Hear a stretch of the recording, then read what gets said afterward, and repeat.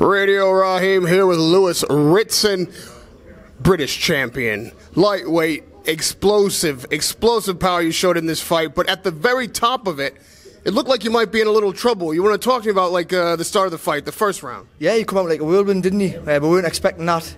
He just shot out the blocks, and I mean, if somebody's planning to do that, then you're going to get caught with punches. But we didn't expect him to do it, and then again, it suited us down to a T because we thought Scotty was going to move and he's a good boxer, but he ended up standing there and get taken out.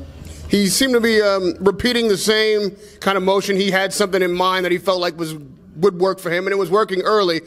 How did you keep your calm in there? Did you feel like at any point like, hey man, this is going to be a tougher fight than I expected? No, well, you know, we've been working on certain things in the gym with Neil Fano, and he's been learning to move ahead more. And then first round, I was just sort of stood there static, just taking them on the gloves. I got back to the corner and he started, you know, move that head. And then when I started moving that head in the second, I felt like he was missing the shots quite easy, and that's when the hooks were coming over the top and ended up hurting him.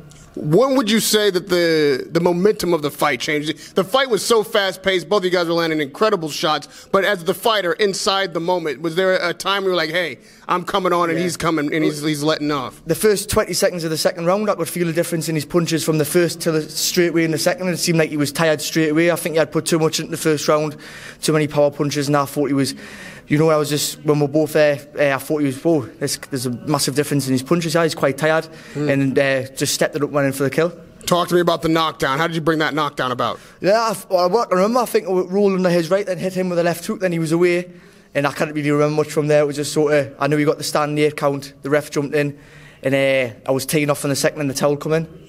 The towel came in and you guys were toe-to-toe in the phone booth. He was still scrapping with all his heart, and as were you. Did you feel like that was a good time for his corner to stop the fight? Yeah, definitely. I thought he was out on his feet. Like he was throwing the punches, but there was nothing in them. And I was still strong as a bull. The meat was still in the punches, and I knew every punch I was hitting him with, I could see I was hurting him. And I knew it was only a matter of time before the towel come in. Well, I'll say right now that was the most exciting fight of the night so far. Lewis Ritson, lightweight British champion. It's a pleasure to watch you work tonight, man. Well done. Tough effort. Radio Raheem with Lewis Ritson. Thank you very much.